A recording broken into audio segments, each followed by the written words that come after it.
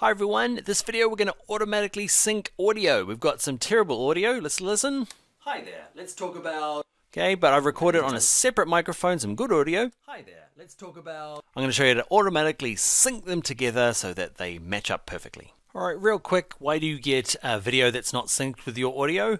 Okay, often you'll have a camera that you're recording on, let's say a DSLR like I am, and it's got a terrible microphone. Okay, and you are then using a separate microphone to record the audio. So video from this guy and audio from this. And they're actually two separate files. The way for this needs to work, it will not sync up unless you've actually captured your audio, the bad audio, on the video. Okay, so you're recording, just make sure that actually microphone is recording on your camera. It's going to be terrible, but that's what it uses to align the good stuff. Okay, and basically the higher end you go, okay, you get fancier, digital video cameras. They'll do the same thing. They might use this microphone, okay, and you can get away with some of these shotgun microphones, but often the higher the production level, the more often you'll get camera stuff and microphone stuff recorded separately onto different devices. And it'll be your job to make sure they're lined up. Just make sure whoever's videoing, even if it's really bad, record the audio that's coming in through the camera. Alright, let's actually sync them. Let's find the footage. It's under the footage folder. Okay, I'm going to drop it down. So I'm back in my project window. Okay, so I've found footage.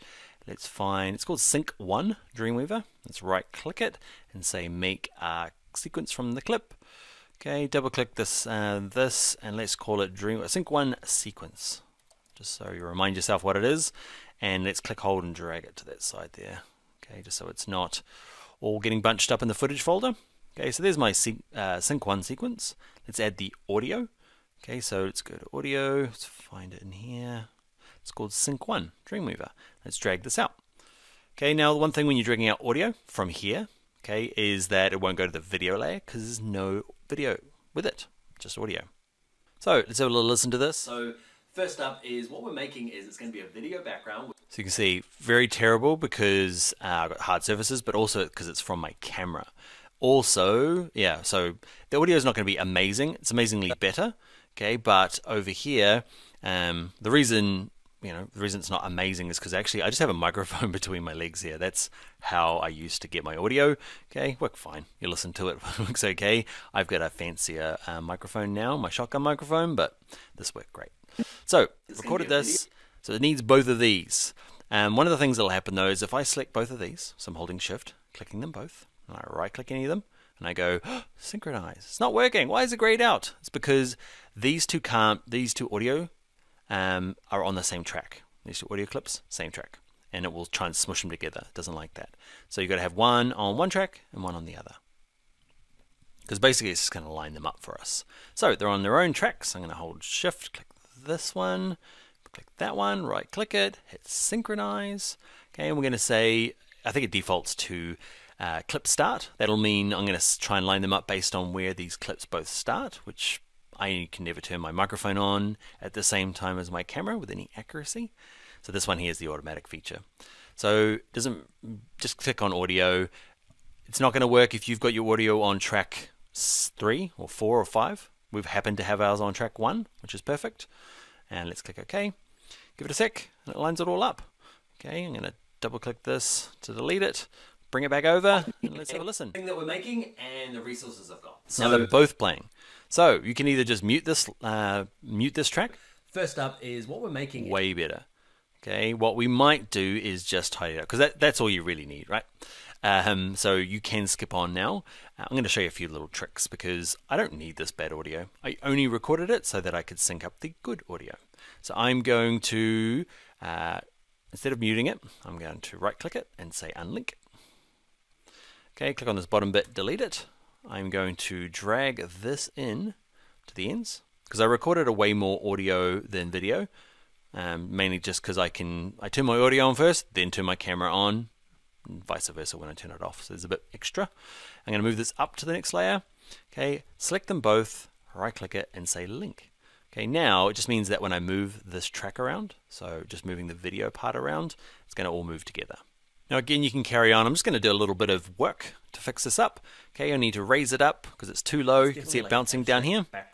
So how do we fix that? Do you remember? You do.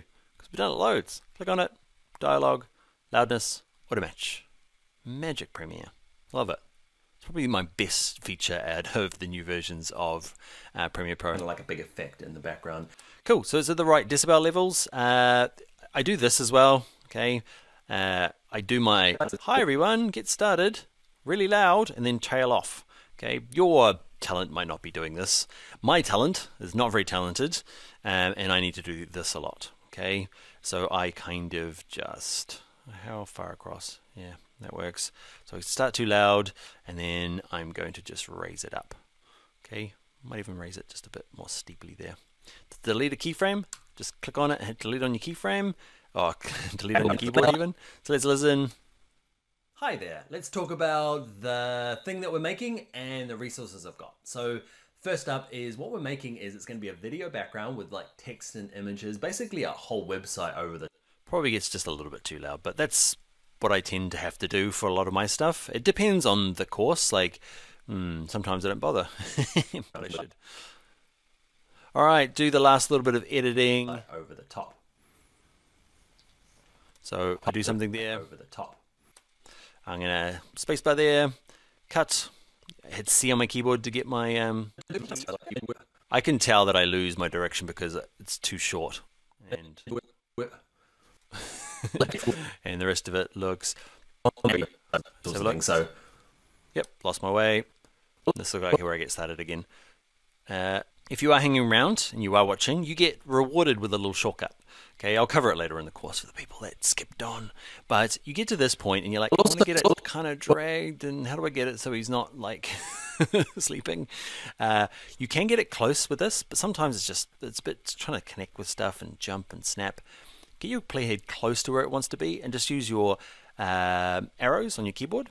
Okay, we've used the up and down to kind of jump around, but use the left and right. Watch this. I'm just tapping the right key and moves one frame at a time. I'm going to start there with my eyes open. Okay, so just forward one frame, back one frame. Okay, left and right keys. Click it. V key to grab the move tool, delete, click again, delete. Okay, do a lot of that. There are some fancier tools which we'll cover, but that's a lot of what I do. In the background and the website over the top. We'll also make the... There you go, that's me. Also note that I got better at, can you see my glasses? Okay, just as a little tip, if you are doing similar stuff to this, you keep the light way up high. Okay, so I had it quite low to reflect on my face, which was good to light my face, but if you've got glasses, you end up seeing the lights. That's not too bad. I got this ring light, okay, but if I just moved it up a bit higher and pacing down, it still gives me a good light and it doesn't reflect in the glasses. Great for like podcasts that I do. If I've got a light in front of me, just keep it real high. It means I can continue wearing my glasses without this being big reflection in it. Anyway, thanks for hanging around, guys. Let's look at the next video. Alright, that's it for this video. If you enjoyed it, give the video a like. Consider subscribing to the channel here. And also, if you want to go a bit further with Premiere Pro, consider checking out my Premiere Pro Essentials course. There is a link in the description. Bye now.